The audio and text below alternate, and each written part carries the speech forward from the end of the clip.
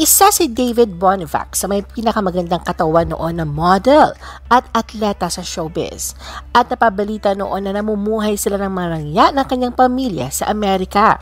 Ngunit noong nakaraang mga taon ay napabalita ang pagkakasangkot niya sa mga kontrobersya ng pang-iiskam niya diumano sa US. At kamakailan ay napabalita na maaari siyang makulong na aabot sa 4 na dekada. The Philippines Showbiz List presents Bakit Daw Makukulong si David Bunevacz sa Amerika? Who is David Bunevacz? Ang 53 years old Filipino-American businessman, model at dating decathlete na si David Bunevacz ay pinanganak noong December 20, 1968 sa Torrance, California. Ang kanyang amang si Joseph Bunevacz ay isang Hungarian-American, habang ang kanyang inang si Filomena Ismaela ay isang Pilipina. Bilang track and field teacher, instructor, coach, ang kanyang ama ang naging instrumento ni David sa mga training at focus na kanyang kailangan upang makipaglaban sa decathlon. Nag-aral si David sa Paraclete High School sa Lancaster, California mula 1983 hanggang 1987. Dito ay sumasali siya sa mga track and field events at sinimulan ang pag-e-ensayo para sa decathlon. Siya pa rin ang may hawak na school records para sa mga high hurdles, high jump at long jump. Bukod pa rito ay nauwi rin niya ang panalo sa Arco Jesse Owens National Track and Field Championship sa high jump.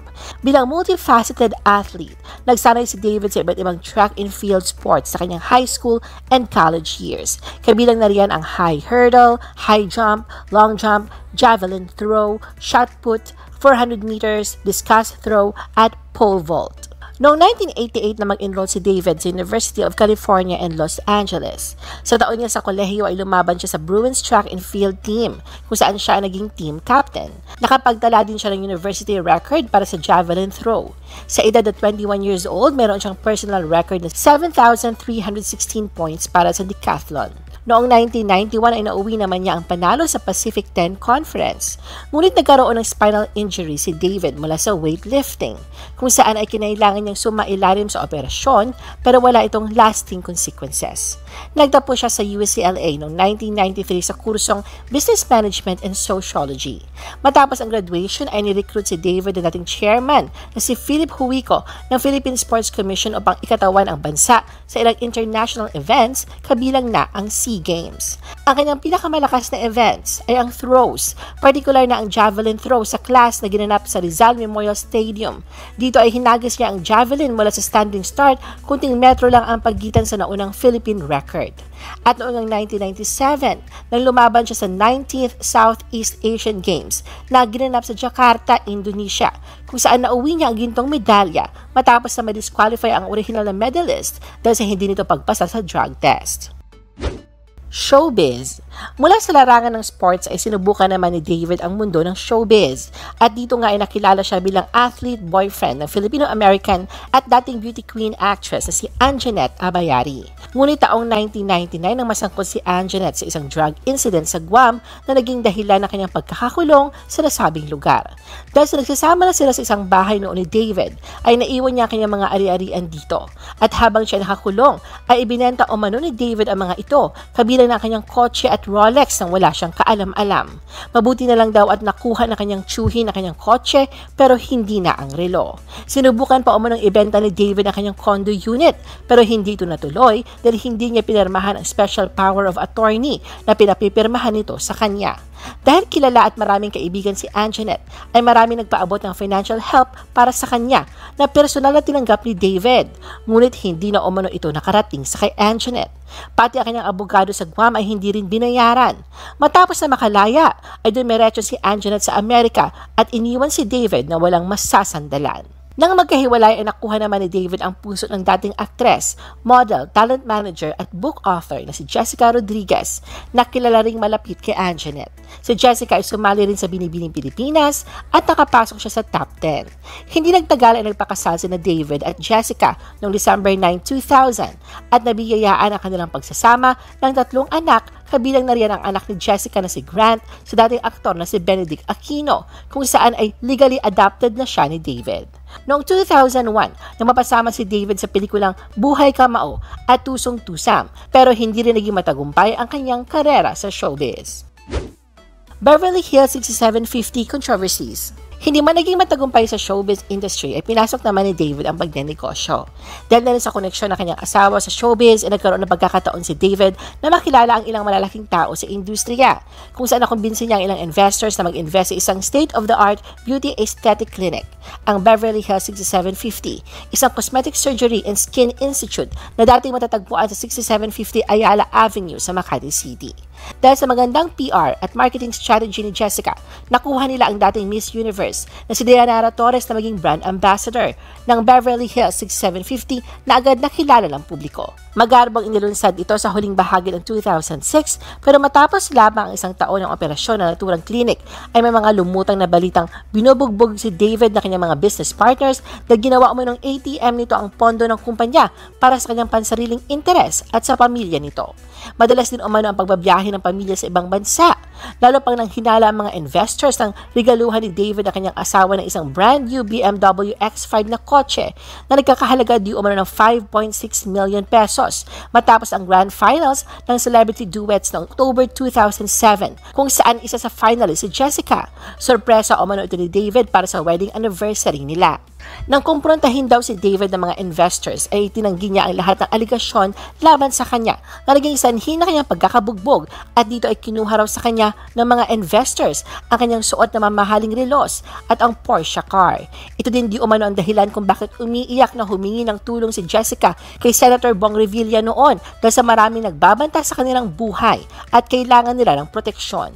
Kasunod nga nito ay bigla ang pag-alis nila ng kanilang pamilya noong December 6, 2007 papuntang Amerika kung saan naiwan nila ang magarang bahay, mamahaling sasakyan at mga kagamitan sa tinitirhan nila sa Ayala, Alabang. Sa nilabas na pahayag ni David na una niyang pinabulaanan ng akusasyong binabato sa kanilang mag-asawa tungkol sa pagdispalko ng 20 milyong piso mula sa kanilang pinagtatrabaho ang kumpanya.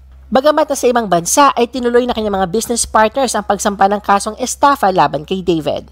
Naglabas ng warrant of arrest na may 120,000 peso bail para kay David ang korte ng Quezon City noong August 2008 dahil sa alleged misallocation of funds and estafa. Sa kanyang counter affidavit, pinabulaanan ni David ang akusasyon ng mga business partner niya at sinabing ang akusasyon ng ibang opisyal ng kumpanya ay ganti sa kidnapping at physical injury case na isinampa niya sa NBI noong December 2007. Matapos ang kontrobersyang ito, ay tahimik at maayos na namumuhay ang pamilya ni David sa Los Angeles, California. Sa naging panayam kay Jessica noong December 2008, ay sinabi niyang pinatawad na nila ang mga dating kaibigan at business partner na nag-akusa sa kanila ng mga kasalanan nila hindi nila ginawa.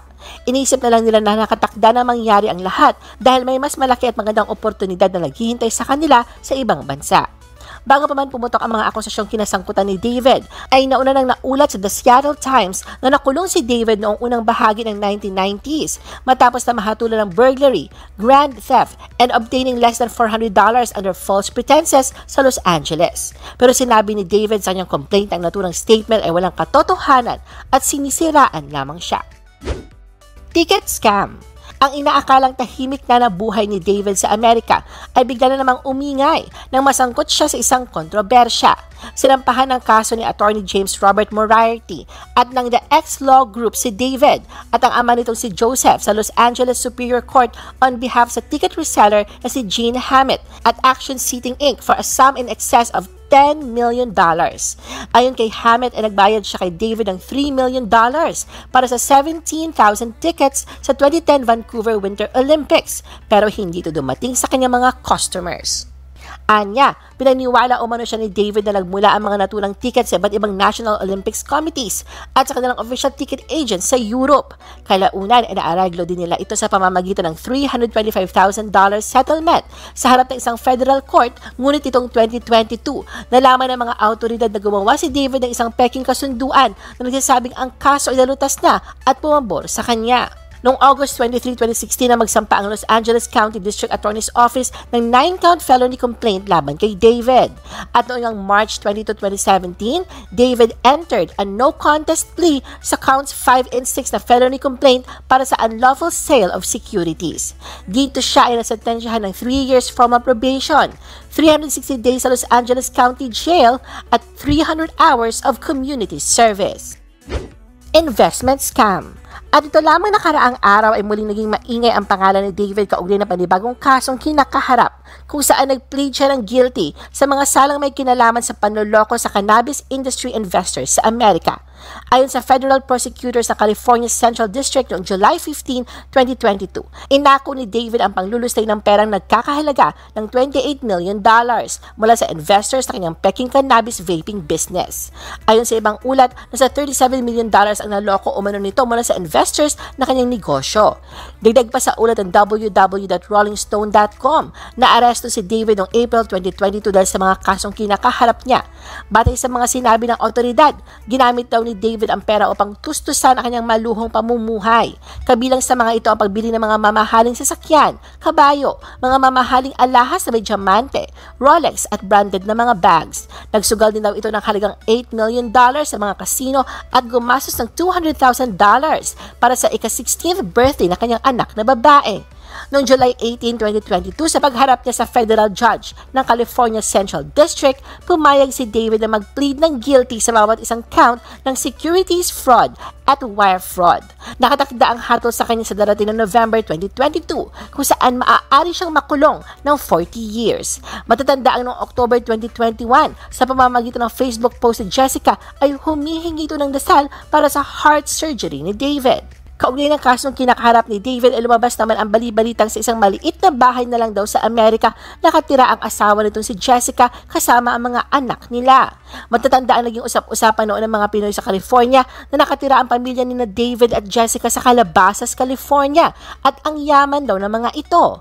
Ang naturang lugar ay kilalang tirahan din ng maraming international celebrity at kilalang personalidad sa Amerika. I-post ang inyong comments at reaction sa baba. At huwag kalimutan na i-like at i-share ang video na ito. Gusto mo pa ba ng ibang showbiz videos? Panoorin ang aming iba pang top viewed videos. Para sa aming mga YouTube viewers, pumunta lang sa description ng video na ito o i-click ang link sa itaas ng screen. Para naman sa mga Facebook viewers, ay maaari ninyong hanapin ang mga link sa comment section ng video. I-follow nyo din kami sa Facebook at mag-subscribe sa aming YouTube channel. Thanks for watching!